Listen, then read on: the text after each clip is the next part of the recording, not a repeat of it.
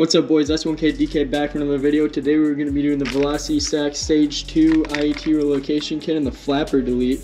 So thank you, by the way, Bren Toon, for hooking this up for me. BTMOTO, I guess, for sponsoring this video. We are going to be doing it on the 2023 BMW S1000RR. Very beautiful. I already have the Stage 1 kit on it, but the reason why I'm making this video is to kind of show you guys, like, you can do it yourself. So without further ado, let's get into the video. So the first thing that we're gonna do is remove these 3 bolts right here. 1, 2, and 3. So now that you have that off, you have to take this seat, and it's this one screw right in the middle here. So you're gonna need like an extension, kind of like what I have here. And these are all 25 torque bits.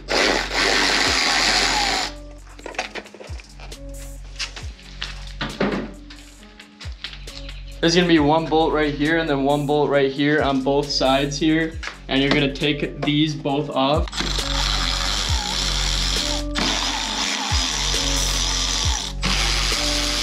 And these are all torque 25 bits as of right now. You see that smoke coming up from there? Shoo, shoo. So we're gonna push this tab down right here. This one just comes right out. We're gonna push this tab down and then pull towards you. So it's pretty easy. You just push down and then pull. Now for this, since both of these tabs are out, you just push this forward. See how it's moving? And then it just comes right out. So now since you have these both off on both sides, grab a 13mm wrench and take this bolt off, and then this bolt off.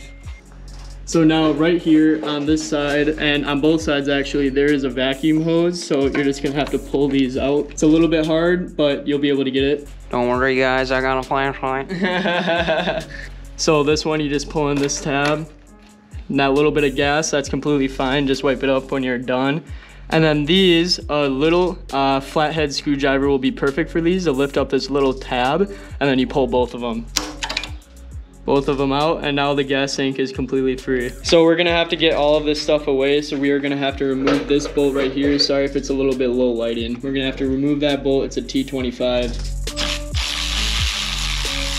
Be careful because this bolt has a washer, so just remember that when you take it out. So we are gonna be disconnecting this and this. So we're just gonna disconnect these quick, and then we'll have free mobility of the ECU. So this clip, it's actually pretty hard. It comes out fully, and then there's 2 tabs on the side here and there, and then we're just gonna get this out of the way. There's also this little thing to clip on right there. Just gonna get this whole wire out of the way so that we have full mobility of the bike as well.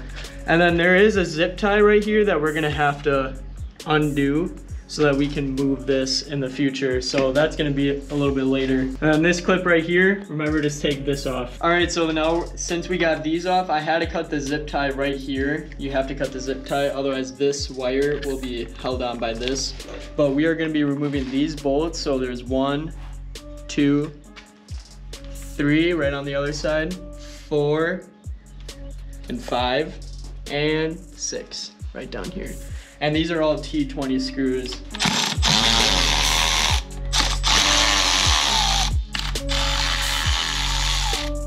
So now since we have all those bolts out of the way, we are gonna be disconnecting all of these. These are for the fuel injectors. There's these little metal clips on the bottom here. There's these little metal clips on the bottom there that kind of just pop right off, just like that.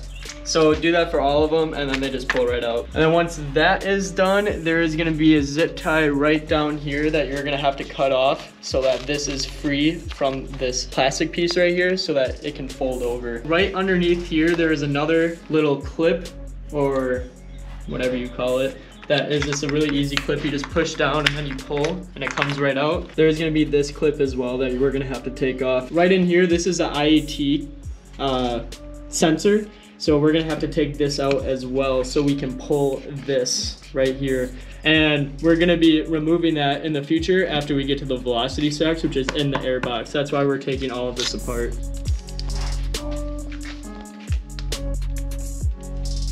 So now since we have all the ECU and all the cords off, we have to get right in here to the fuel injectors. This is a fuel injector line. There's 4 of these right here, and there is, I think, only 1 screw. Yep, there's only 1 screw for each. It's also going to be really smart to get Ziploc bags and then ECU holder, gas tank, so for all the bolts that you don't lose track. Otherwise, another good hint to have is to like record it so that you remember where all the bolts go.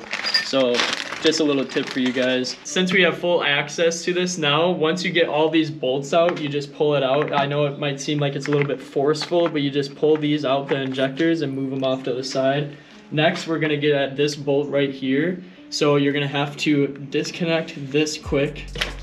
And then this is a T30, this is a T40, and then it's on the same side over here and over here. So T30 and T40, we're gonna have to take these out. This one has a washer on it, just be wary of that.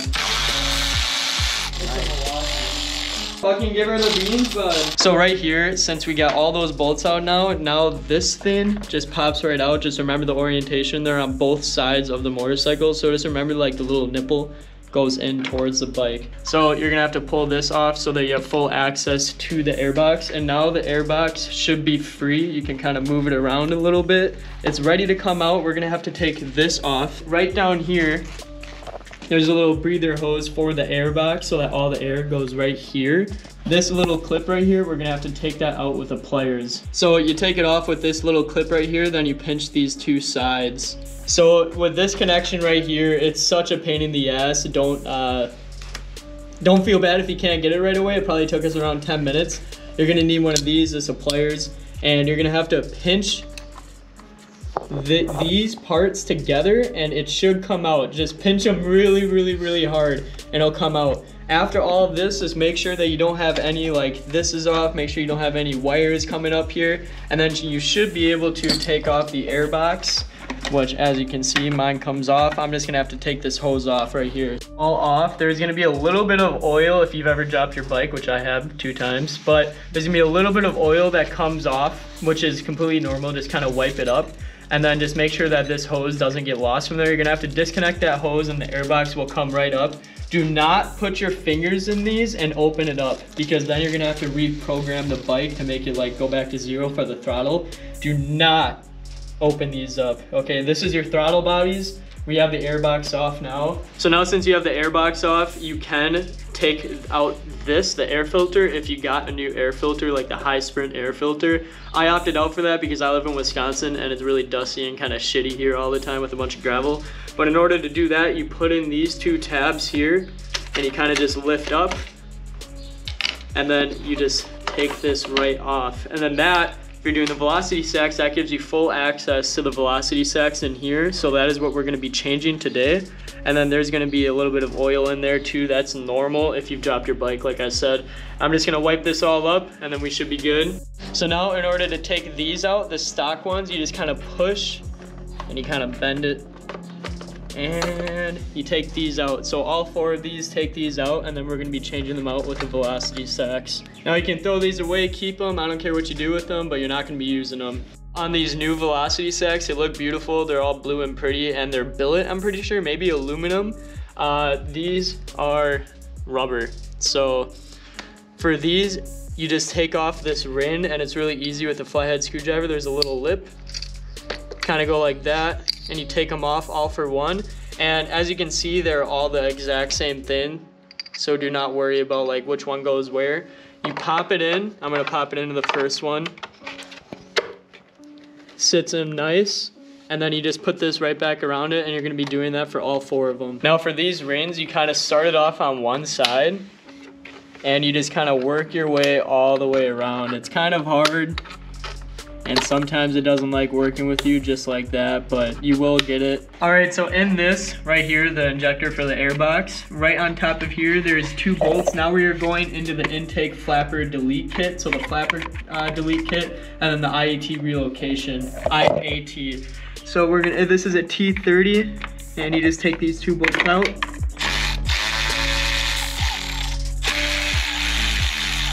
Right there, there's tabs on each side. So once you have these bolts out, you push in each tab. So push that in, PJ. And then you just kind of lightly / roughly pull in each tab, and then this comes right out. And there is a connector on the bottom here. And we are going to be taking that off too. So right here, since you have your ECU like this, we are going to be doing the IAT relocation kit, and they provide you, BTMOTO provides you with like an extension. So right here, it's a little bit hard to find. You plug in one side of the extension, wrong way, and then you are going to be wiring it, zip tying it, slash all the way around, all the way against this big black wire into here.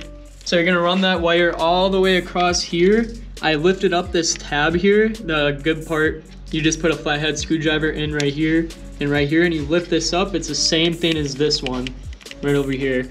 You're gonna be routing it right on the side of it, and that's all you're gonna have to do right now until the front of the bike. So with this piece that we took out, BTMOTO sends the flapper delete kit, and these are the flappers in here. So anything below 6,000 RPMs, these say close like that, so it's not getting adequate airflow into the engine, so it goes into the air box. It's not getting adequate airflow, so we are gonna be deleting that. And in order to do that, we're gonna take this apart. This is all a T25.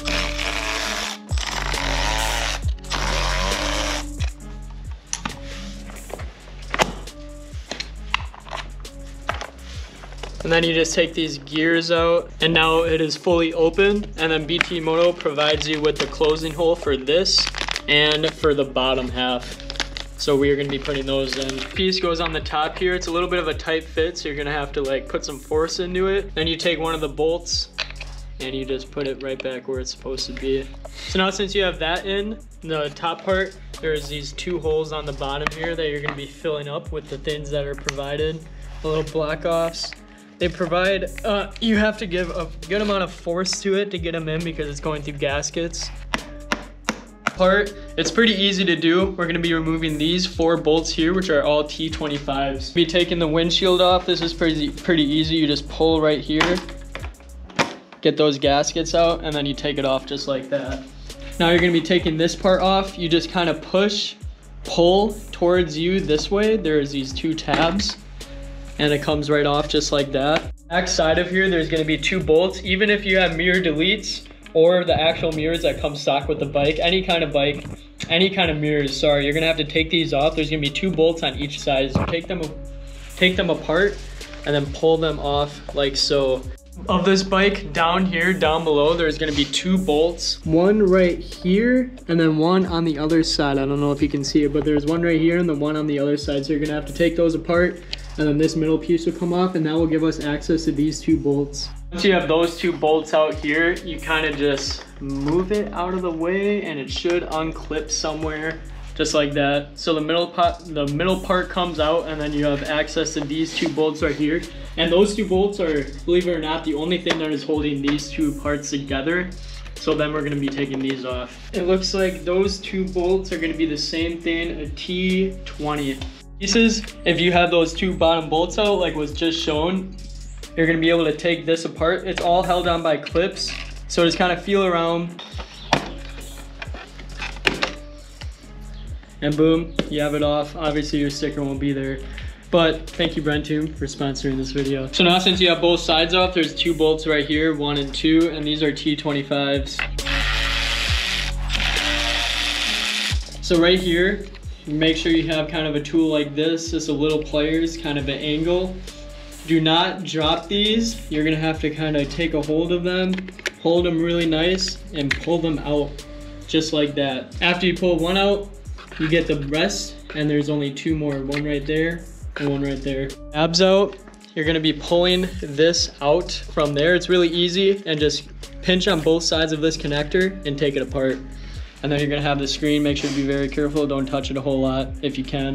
And put it somewhere safe, because this is like $1,500, so be safe about it. All apart, you're gonna be grabbing a 3/8 drill bit, and then you're gonna be working your way up to a half, but you're gonna sit right around there. Try to keep it nice and flat. Doesn't have to be perfect where it's at, and just slowly start drilling until it's in there. And you're gonna be having to wipe off all the debris on the inside / blow it out and clean it up nice. Once you have that hole done, you're gonna be going up to a 1/8. So what you're gonna be grabbing is an IAT off of the airbox. It sits right there. So this thing sits right in there. So grab that, kind of play around with it, play around with the drill bit, until it fits perfectly in there, until this little latch, I guess, this green tip especially, is down in there so it's nicely seated. So I'm just gonna be playing around with it until it fits good. End up using the half drill bit because the smaller one I wasn't able to round it out perfectly. Maybe you will be able to, but I ended up using the half. Now the hole is a lot bigger and you should be able to fit it right in there. And BTMOTO said it's okay if it's a little bit loose, as long as it's in there, it's not gonna really go anywhere. Yeah, it's in there. It's not gonna go anywhere with the wiring and stuff. So once that is in there, you're gonna have to find a way to wire the provided cable to that to make it kind of look clean. I'm gonna try out a few different things and I'll get back to you on which one looks best. We ran the wires through what I showed you guys before. We ran it through and we ran it to the right hand side of this hose here. We kind of pinched it off because we had a little bit extra, which is just fine. We pinched it off right here and we ran it right there. We zip tied it together to another wire, so it should be fine just right there. It'll be perfect. And now the last step of anything that you're adding is this little piece right here. Thank you, Brentoon, for everything. You come over here to the air box. And this is where the IAT sat before. And you're just going to plug it with that so that no extra air will get into the air box. So now we're all good. Now we have to put it all back together. And thank you guys so much for watching. The video will skip to me riding the bike and testing out the new velocity stacks and the new tune. Thank you so much, BTMOTO, for sponsoring this video. And if I have any problems coming across the way putting it back together, I'll make sure to turn back on the camera and show you guys what I'm having problems with. Oh God, guys, I just talked without my camera being on. I was talking for like 5 minutes. Oh my God, good thing I checked. I would have been so mad, but whatever. So anyways, boys, the post putting on the stage shoe kit, Velocity Stacks IAT relocation kit review, it was pretty easy. If you have any mechanical knowledge at all and the right set of tools, you'll be able to get it done in around 3 hours, I'd say. It took me a little bit, well, 2 hours, I'd say. It took me a little bit longer. It took me 3 hours because I'm worrying about the camera and getting all the angles for you guys and stuff like that, as well as we were having fun. We were listening to music and stuff like that. So it took us a little bit longer, but it was pretty easy. So taking apart the bike, I know it looks like very intimidating, and that's exactly what I thought when I was like watching how to do it myself on YouTube. But once you like pull apart the bike, it's actually pretty easy to learn and remember where things go to, and you're gonna feel so much better about yourself that like, oh, I did that. You know what I'm saying? Like, oh, I can pull apart my bike, no problem. It was pretty easy. The Velocity Stacks was really easy to install. The IAT relocation kit, if you have a smaller drill bit than a half and a bigger drill bit than a 3/8, so right in between there, use that instead of the half. The half is a little bit too big, but like I said before, it's not going to really matter. It's going to sit there just fine, and if it ends up popping out, it's not the hardest thing to put back in either, because it's already all there, right? And as you can see, my intake is reading 54. Right now, it would be reading around maybe 115, 120, because the IAT relocation, well, IAT, the original stock spot, was right here, right on top of the air box, and it was right on top of the engine bay, right? So it wasn't the engine, I should say. So the engine wasn't really, the engine was putting a lot of heat towards that when it shouldn't be reading that. The intake temperature should be the intake in front of your bike, not what the engine's reading or anywhere near to that. So on really hot days, if you drag or race this bike, you're gonna notice that it's running a little hot. And the reason why you want to get an IAT relocation kit is for the sense of like, it's for the sense of when the bike reads something that hot, it's gonna tell your ECU to like, hey, slow down, take down the power a little bit. So you're not gonna have full throttle or full power the whole time, because it is thinking that it's reading way hotter than what it should be. But now, as you can see, it's running 54 degrees, and I'm going 25 miles an hour, and it's probably around 50 degrees outside right now, around there. But now, since the IAT relocation kit is in the front of the bike where it should be, it's going to be reading the accurate temperature, so you're actually going to have full throttle response and everything when you should have it, because it's reading the accurate temperature. The velocity sacks, also the mod, it helps pull more air into the motorcycle, as well as the deletion kit of the flappers and the air and the intake. So that intake, well, anything below 6,000 RPMs, that intake closes. So it's not getting full adequate air as what the motorcycle should be doing. It should get full fresh air all the time. You don't want your bike running hot. So taking that out, it helps the motorcycle get full fresh air all the time, and it all works together. You're just getting more air for the bike, which in return gives you more power. And that's why you need the stage 2 with it too, because it evens out. The more air, you need more fuel. So the stage 2 gives this bike just a little bit more fuel. It makes it quick shifting faster. And make sure to use my code S1000RR, all caps, no spaces, for 5% off if you want to do this to your bike. So far I highly suggest it. I've noticed the quick shifting already just going through town. I 100% notice how fast it is, how much faster it is. And when I did a little pull back at PJ's house, I felt like it was getting more air. Okay, so give it a try, see what you guys like about it. Use my code S1000RR, and we're about to go fast here in a little bit. But that is my post mechanic review, I guess, mechanic DK, right? That is my post review on it. Pretty easy to do yourself. I highly recommend trying it, and you're gonna feel better about it when you do it, because you actually torn apart your bike, and you'll feel more comfortable if you ever have any problems in the future with your motorcycle to take it apart and do it yourself.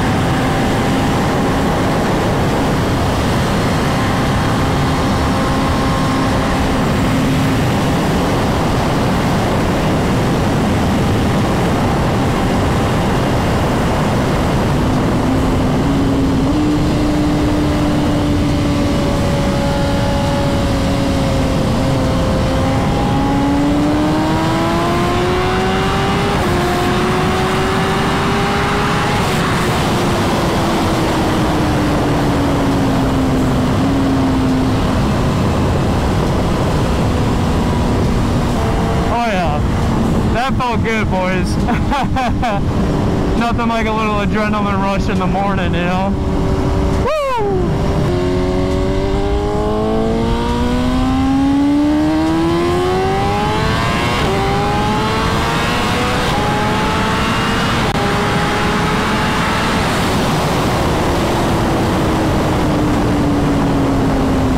That wasn't even close to full throttle. I was trying to wheelie it. I got it pretty far off the ground a little bit there.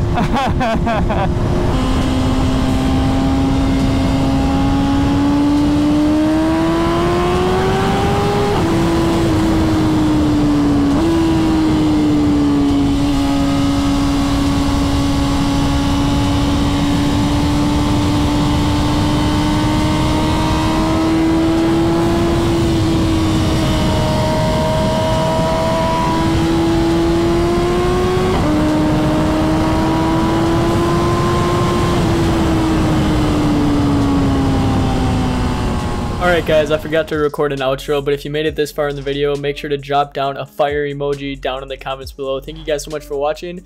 I know this was kind of a different kind of video that when you guys are used to, but I really enjoyed editing this video. I really enjoyed making this video. So let me know down in the comments what other mods you possibly want me to do in my S1000, and I will see if I can get that done. I love all of you guys. Thank you guys so much for watching. One more time, make sure to use my code S1KDK, all caps, no spaces, on Brentune/Cardo, BTMOTO/Cardo. Alright, I love you guys. Have a great day. Thank you, Brentune, for sponsoring this video.